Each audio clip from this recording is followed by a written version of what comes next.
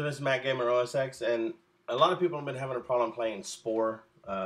It crashes on the Mac, and I've finally located the reason why. And so basically, if you have already installed the game and patched it, then it's going to keep crashing. And so what you'll have to do is you'll have to go to Applications, scroll down to your Spore game, and drag it to the trash can. Now I've already deleted it, and so you'll have to uninstall it.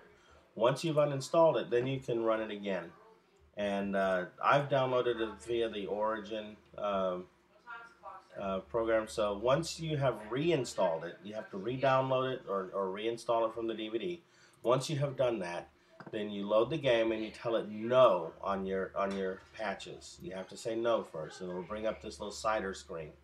Now I've read you need to put check mark use FBO for back buffer, and I like to show FPS. Once you've done that, click play, and then it'll load up, and then you have to enter in your serial code. Now once you've entered that in, click done. It's going to load up your game. Then you quit and you go patch it from there. That's all you need to do to get your game running. 0 frames per second.